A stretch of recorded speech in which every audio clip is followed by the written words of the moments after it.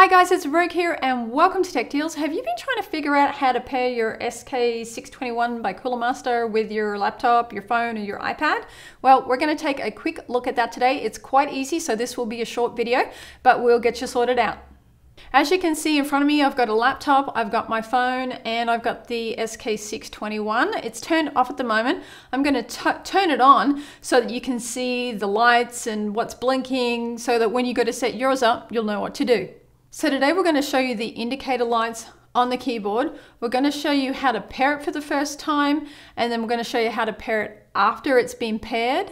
We're going to show you how to switch between the pairing. Let's go and show you how to pair these devices. Currently it's turned off, so let's turn it on. There is a button here on the side. It's the only button on the whole thing apart from the place where you plug it in here. You're going to just flick it up and it's going to turn on.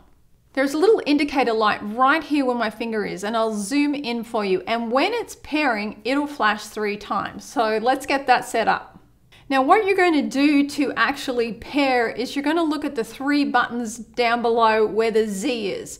And you'll see that there is a 1, a 2, and a 3 with the Bluetooth. And that's what you're actually going to use to pair your devices. So let's get to it. Let's make the laptop 1 and let's make the phone number 2. So you're going to press the Cooler Master function button and then the Z key. You can actually see the blue light here blinking and it's thinking about it. Now it will give you a code that you'll need to type into the keyboard.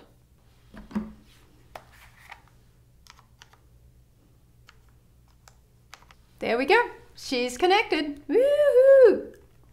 Alrighty, so switching between devices is very easy. You just have to use your function keys. So this is Bluetooth number 1, this is Bluetooth number 2. It's currently set up on my phone, so I can type away, how are you today? And if I want to switch over to the laptop, then I just hit function number 1 and I just type away. I mean, it's really that easy. And if I had a third device, say an iPad or something else, I would set that up on number 3. Hit control and number 3 and it would switch over and you're good to go. It's that easy to set up the Bluetooth on your new keyboard. Now one thing you will need to know is that the CAPS indicator light also tells you how much charge you've got. When that light is red, it's charging. When it has a full charge, it will be green. When that battery light is below 30%, that indicator light will flash red once every 20 seconds. When the battery light is below 15%, that red light will flash twice every 10 seconds. And when the battery is below 5%, it will just go into sleep mode until you charge it. Now, if you do happen to plug it in to charge it, it will automatically switch over to the wired. So there's nothing that you have to do. So that makes it nice and easy.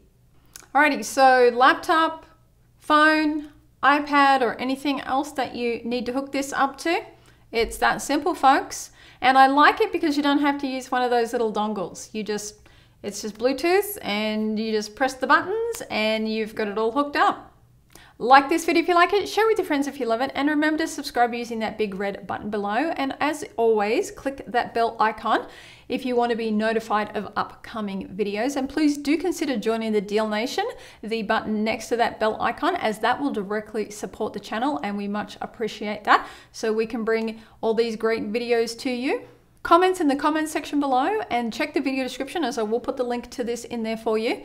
And as always, thanks for watching and we'll see you next time. Bye for now.